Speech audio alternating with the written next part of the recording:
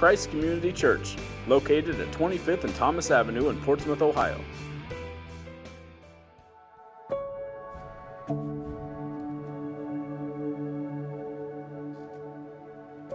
Look around you. There's so much work to do. This world is in no condition for us to simply sit back and watch. There is a tangible, desperate need for Jesus. A glimpse of hope in the midst of hopelessness. Jesus experienced this. He saw it firsthand. The need broke his heart and filled him with compassion. He turned to his disciples and said, "The harvest is plentiful, but the workers are few." This alone should stir our hearts. It's a calling to make a difference, to share the truth of the gospel, to be a light in the darkness, to be the church. It's time for us to look beyond ourselves, to turn our focus to the field, to answer the call and passionately share the love of Jesus. This is our mandate. This is our mission. Are you ready to do the work?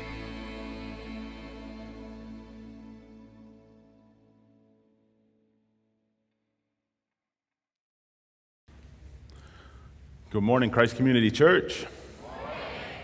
Well, that was a lot better. Awesome. Thank you, guys. I just want to say thank you for your continued prayers for me. Last time I was up here, I was still kind of hobbling around. For those of you that know, I was in a pretty significant accident a few months ago. I've made a full recovery now.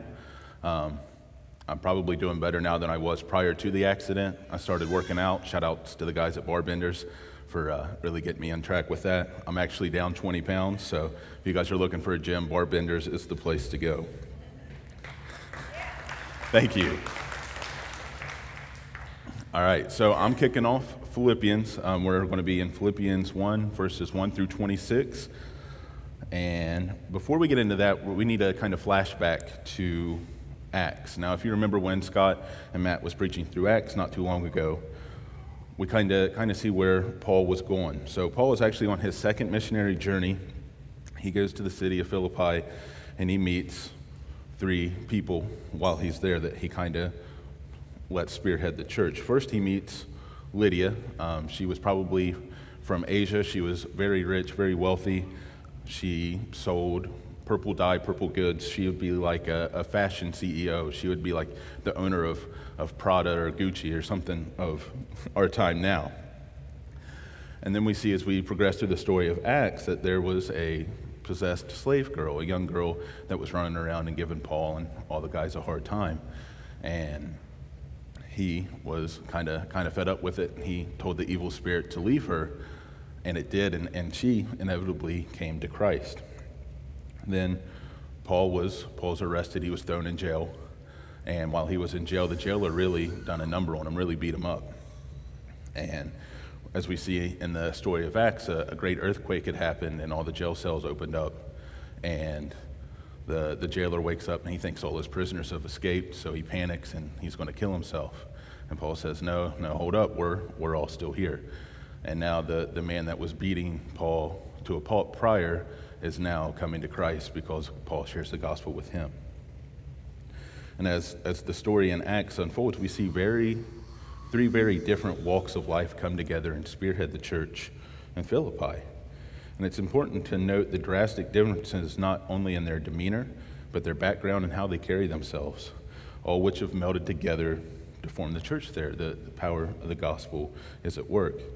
And I got a quote in our bulletin here from Matt Chandler. And he says, "The gospel cannot be stopped by socioeconomic, racial, or religious walls we fallen humans have built up. In these incredible instances, the gospel defies race, defies class, defies status, and even defies aptitude." Now, Matt's talking about in Acts, but I think that still holds true today, does it not? So, to get into Philippians, Paul is writing this letter to the Philippian church that, he set forth with the jailer, with Lydia, with the possessed slave girl. And scholars, most of them believe that this was written in 62 AD in Rome. Now, there are some speculations that Paul wrote this either in Caesarea or Ephesus, which they all have their pros and cons as to where Paul wrote it. But at the end of the day, we know that Paul wrote this letter. It was going to the Philippians, and Paul wrote it while he was in prison. So when I was told that I was going to be preaching on the first 26 verses, I went home and I read it. My first pass, I was thinking, man, this is kind of lackluster. I read Jonah 4 and it really hit me like a ton of bricks, but reading this, it really wasn't hitting me. I just see the typical Paul greeting. He's greeting the church. He goes about his way. It's kind of long-winded, no real substance. I mean, there's some stuff peppered in, but not a lot going on. And as I read it, I thought, come on, Paul, you need to get to the good stuff. I really need something to get these people fired up. Or at least something that'll make them hit the buckets pretty hard, so at least Scott thinks I've done a good job today. But the more I read, the more I realized Paul doesn't just write to ramble on. Every word has great intent. So I told my wife on day 1 of reading Philippians, I was like, Paul's got to get it together. I really need something. And day 15 of reading, I realized I could spend hours and hours just on the first few verses because, there is so much packed into that. So rather than keeping you guys here till supper time, I'm going to condense this down and give you a shotgun message, and we're going to cover a lot of ground, so hopefully you guys can keep up with me. You guys can take something from this. So the more I read this, I realized Paul's greeting actually does stand out. Paul typically comes in, he announces himself in his letters, and then he'll spend the next umpteen chapters just tearing into the church and telling them, this is what you're doing wrong. This is what you need to fix. But we don't see that in Philippians. So what we can gather from that is the Philippians are a pretty mature church, or they're a maturing church. They kind of have it together. And most churches will read this and think, hey, we're like the Philippians. We got it together. And lucky for us at Christ Community, we do.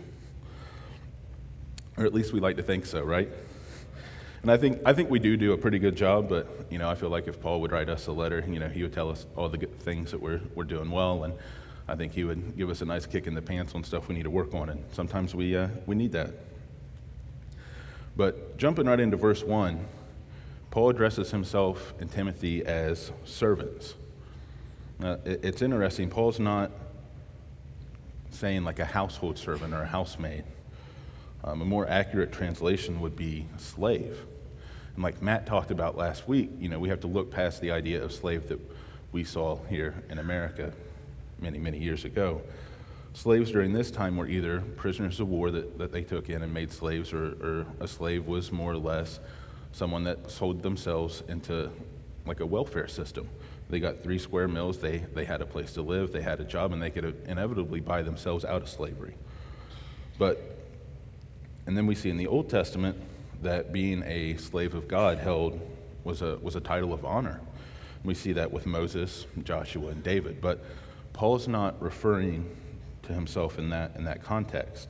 If you look at it in the Greco-Roman context, Paul is writing, it has an undeniable overtone of humility and submission, meaning that Paul is a slave to Christ, that he is indebted to Christ, and he will lower himself to serve his master. And right there, Paul is already setting the tone for what it means to be a follower of Christ. Then Paul moves forward, and he addresses the recipients as saints in Christ Jesus, or God's holy people. Now, this is a reminder for those in Philippi that they are united as one, not from their own doing, but the work of God.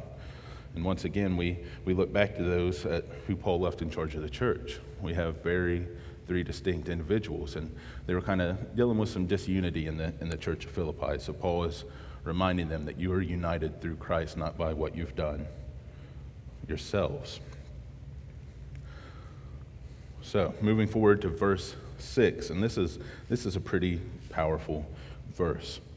Verse 6 says that I am certain that God who began the good work within you will continue his work until it is finally finished on the day when Christ Jesus returns. Now, that's a pretty powerful verse. If you guys were here for the ordination of the boys a couple weeks ago, Ralph Clay actually quoted this. This verse gives us Christians great hope, especially those of us who have felt distant from God, or feel like we're in doubt, or we feel like we're in a spiritual drought. And I'm kind of go off on a tangent here, but this verse really, really helped me in a very strange time in my faith. I spoke a couple weeks ago during the ordination of the boys that I was sitting in class and I just had this great epiphany that I didn't need to be in class anymore and I needed to spread the gospel. And I ended up dropping out of art school and I joined the guys in Shook, and we started playing shows and reaching kids that the church wasn't reaching and sharing the gospel to a bunch of punks and hood rats that wouldn't normally come to church. And I wasn't working a real job. I was just managing the band, so I'd get up every morning and I'd start my day with an hour of prayer and start with an hour of reading, and I just felt on fire for God. And a year went by and I finally was back into school and trying to do the band stuff and working, and I just felt really distant from God. And that whole time that I was with the band, I was riding this spiritual high. I felt on fire, but as life was coming at me from all directions, I kind of felt like I lost that. And it took me years to realize that there's a difference in an emotional response and genuine faith. And this verse really nailed that down. So in the times that I felt distant from God and I didn't feel like I was on fire anymore, I could look back to Philippians 1:6 and know that God started a good work in me, which is the work of salvation, and he will follow that through. And I think it's very important to note that, there will be times where we have that emotional high in Christianity, but sometimes, we'll feel that emotional low, but at the end of the day, God's work is still being done in our lives.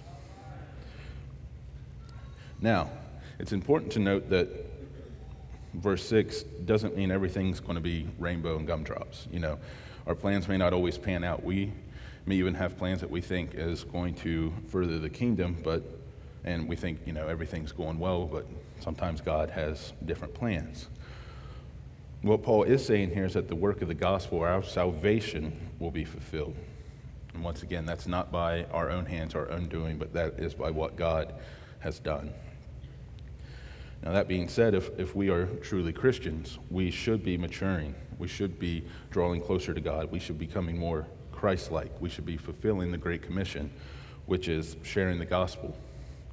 And Lord willing, he will see us through to the end of that and all the things that he has set before us.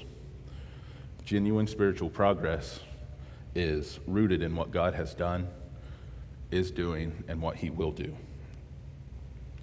And that doesn't mean we're going to be free from stumbling or struggling. We may even fail.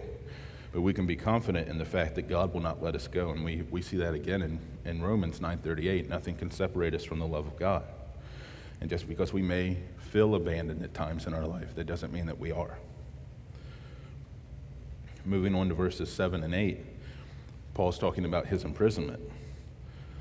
And, if I was in prison, I think I'd be pretty beat down, but Paul's finding great joy, especially in the Philippians, because he sees that they are continuing the work of Christ. And the Philippians, they supported Paul in and out of prison. Imprisonment would be very shameful during that time. We even see that today. If someone comes out of prison and they're trying to get their life back on track, they have that on their record, and most places tend to shy away from them. And this would have been magnified, greatly. So Paul would have kind of been shoved aside, and the Philippians stuck with him through thick and thin. And this has practical implications for us today. Unfortunately, people tend to lose sight of this, and they want to jump ship when the church doesn't cater their wants. They church hop until they find the church that has the right music or the right donuts or the right coffee. And Paul's implications here is that we shouldn't do that. We shouldn't find a church that, checks off all these boxes, but if we're not spiritually growing in that church, there's something to be said.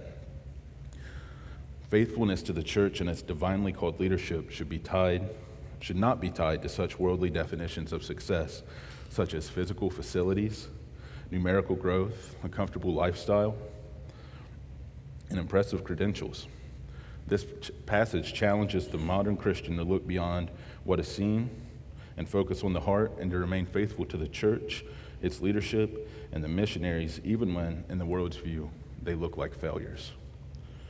So this goes back to the idea of what it looks like to be a maturing Christian, rather than running at the sight of opposition or confrontation, or even expectation of what it means to be a Christian, that we band together. We support the church and its leaders that God has placed in our lives to teach us, or lead us in worship, or whatever the case may be. That means that you stick around, whether we have donuts or not.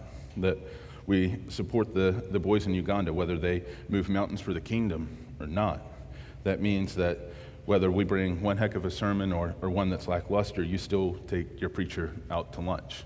Isn't that right, Scott? So, moving on to verses 9 through 11, we see this continuation of maturity. Paul's hope that their love continues to grow more and more and to be accompanied by knowledge and discernment. This means to express love wisely in a way that will be beneficial to others and to glorify God.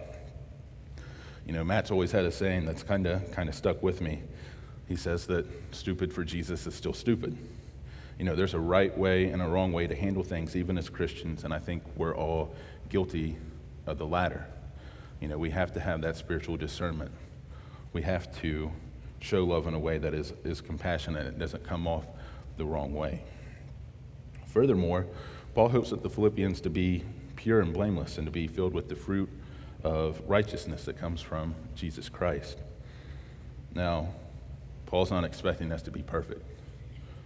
You know, we will never achieve that. However, we are to continually to strive to be more like Christ each and every day. It is a continual progression, not by our own doing, but by the renewal of the Spirit, which will ultimately glorify God. This is the process of sanctification. You grow closer to God, you become more Christ-like. In verses 12 through 18, Paul brings up the advancement of the gospel. You know, the Philippians would have been grieving over Paul's imprisonment, even though his trials, he offers words of encouragement. He points out that though his circumstances may not be that great, the furthering of the proclamation of the gospel is still going strong. And his joy in difficult circumstances is meant to be an example to the Philippians to likewise rejoice in difficult times. Not so much that, you know, you're going through a tough time, but knowing that you can use that tough time to run to the cross and lead by example and follow through with what it means to be a Christian and share your faith during those difficult times.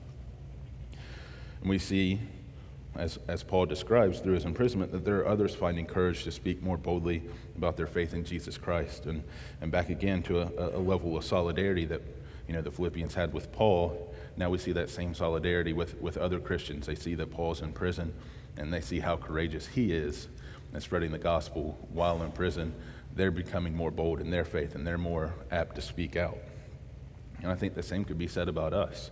You know, when we see someone, you know, really going through it, really struggling, and we see that their faith is still just as strong as the day before, you know, whatever's afflicting them, you know, that kind of gives us that courage to be bold and to take heart in our own faith. Now, verse 15, you know, this one's always kind of thrown me for the loop. You know, Paul talks about those preaching out a rivalry or to make things more difficult for him, but the gospel still being proclaimed, and he can find joy in that. Now, this isn't the equivalent of Paul taking joy in something that may be heretical, because we know in Paul's other letters, if something is heretical, Paul's no stranger to calling them out for it and nipping it in the bud pretty quick. When Paul is referring to those that are preaching out of envy or rivalry, he is referring to people that were probably at odds with him. You know, they're preaching a sound gospel, but these people may have dismissed him as a person. You know, he's been in prison. They could be rubbing it in like, you know, you're in prison, I'm outside of prison. You know, you must not be doing it well enough. Or Paul mentions in 1 Corinthians that he has poor speaking ability, so they might be, rubbing it in that, I'm a way better public speaker, I'm way better than Paul. You might have it together, but, I can preach better than you can. And similarly, it would look like for us, a church down the street that's preaching the word truthfully, but may not see eye to eye with things that we do, or that might get bent out of shape because we're doing this or we're not doing that, or they're upset that we have Ralph Clay, and for that I don't blame them. But or they may agree with close-handed issues because they are preaching a sound gospel, but they may take a different stance on open-handed issues. And what I mean by that is open-handed are things that aren't crucial to salvation. So whether you believe in free will or predestination, and if you ask Paul which of those were right, he would say both. Or if you believe that the earth is 5,000 years old or 5 billion years old, those things aren't crucial to salvation. But what is a close-handed issue is that we're all sinners, we all need saving, and we can't do it ourselves.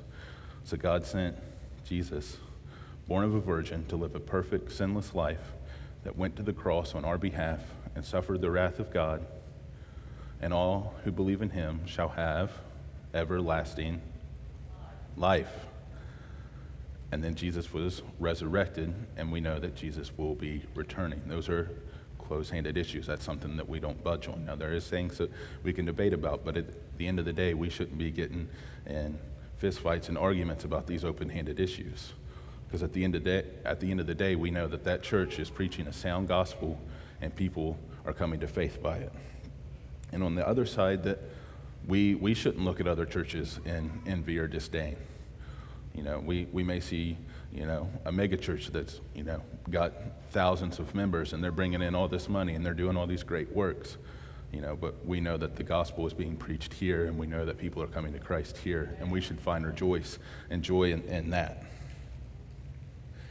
Now, moving into Philippians 19 through 26, to live as Christ, to die as gain. Now, things really start heating up, and this is what really moved me as I was reading through this.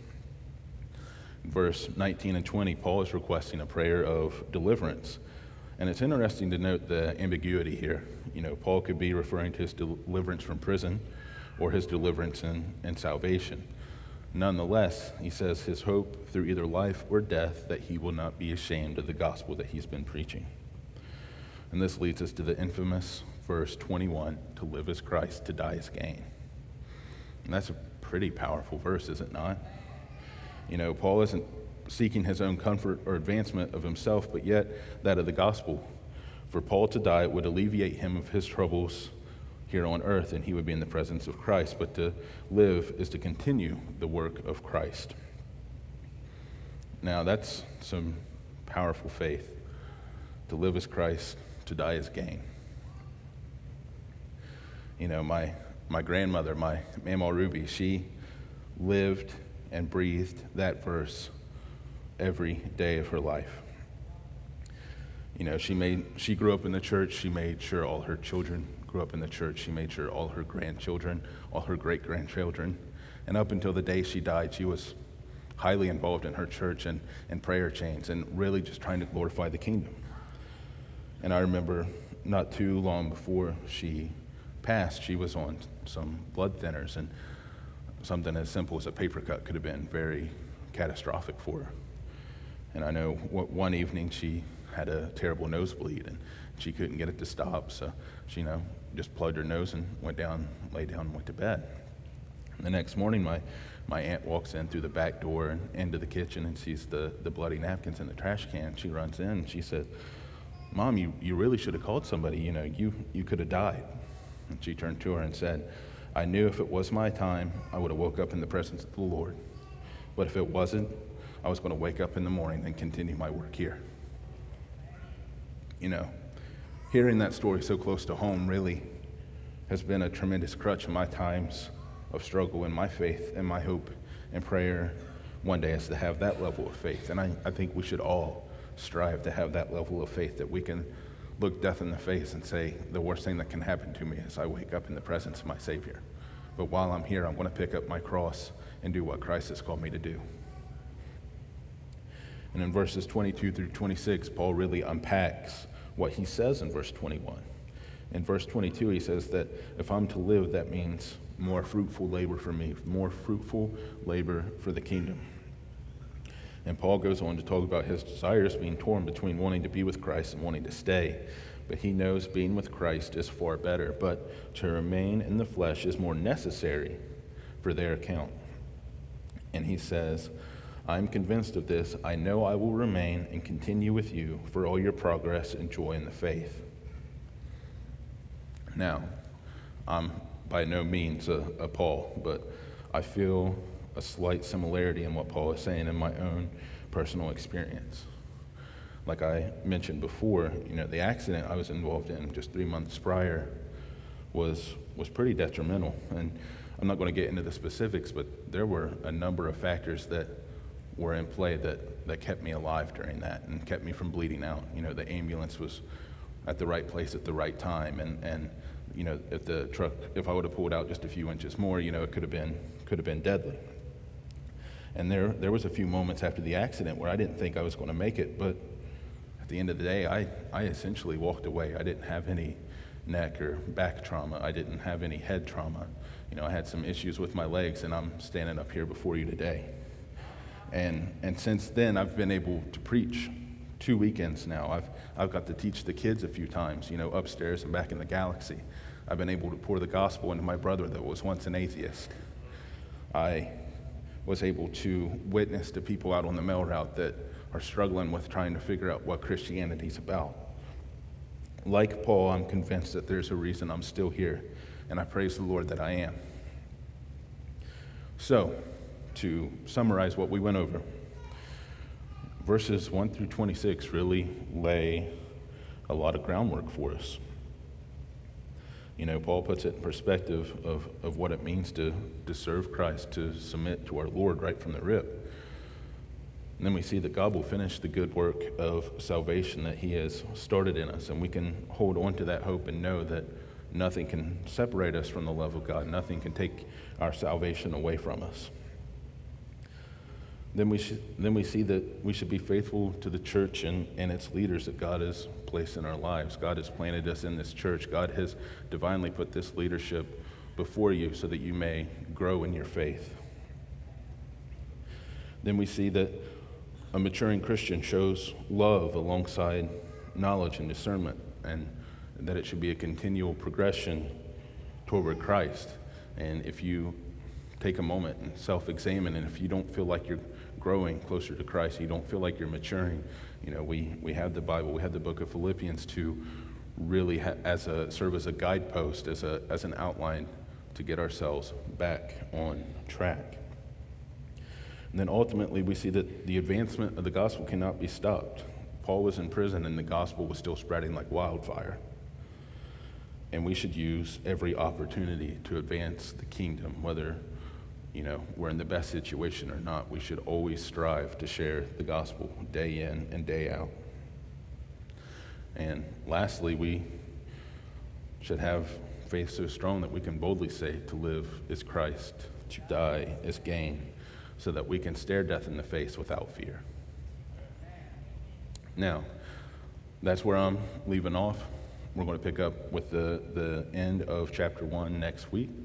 Church, if you'll bow your heads in prayer with me. Dear Heavenly Father, we just want to thank you that we are able to come together as a congregation here. And Lord, I pray that as we progress as a church, I pray that we become more mature. I pray that we all boldly proclaim our faith and make disciples of many people. Lord, I pray that you'll give us the strength to have the faith as Paul did, to live as Christ, to die as gain. And Lord, I pray that if there was something that I said up here this morning that is contrary to your word, that it falls on deaf ears. But Lord, if I spoke any ounce of truth, that it weighs heavy on the hearts, minds, and souls of each and every one of us, myself included, so that we can see a genuine progression in our faith. It's your heavenly name we pray. Amen. Thank you, Christ Community Church. We'll see you back next week. Christ Community meets on Saturday at 5 p.m. and Sunday at 10:30 a.m. For more information, visit www.christcommunity.net or check out our Facebook page.